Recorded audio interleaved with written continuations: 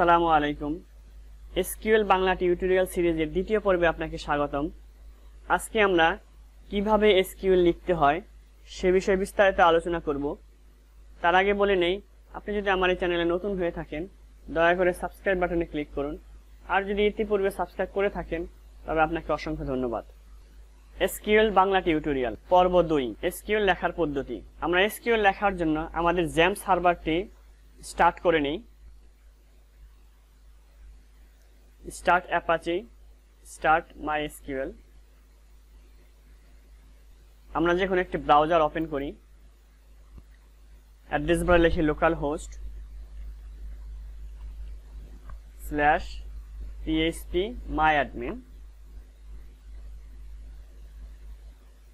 এখন আমরা SQL লেখার জন্য আমাদের SQL স্টেটমেন্ট লেখার জন্য আমরা SQL এ ক্লিক করব।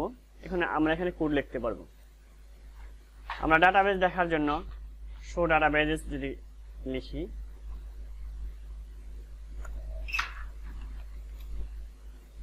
আমরা গো বাটনে ক্লিক করব।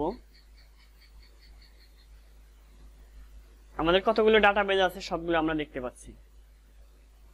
আমরা বাম পাশ থেকে ইউজার ইন্টারফেস ইউজ করে দেখতে পারবো, এবং আমরা কমান্ড লিখেও আমরা দেখতে পারবো।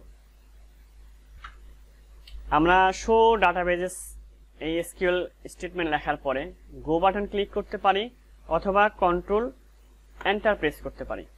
দেখুন আমাদের ডাটাবেস কতগুলো আছে প্রদর্শন করছে। এইভাবে আমরা SQL লিখতে পারি।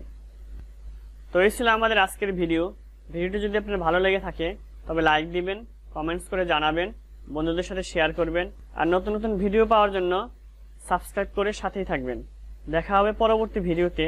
সে পর্যন্ত ভালো থাকবেন সেই প্রত্যাশায় আজকের মতো এখানে বিদায়। আল্লাহ হাফেজ।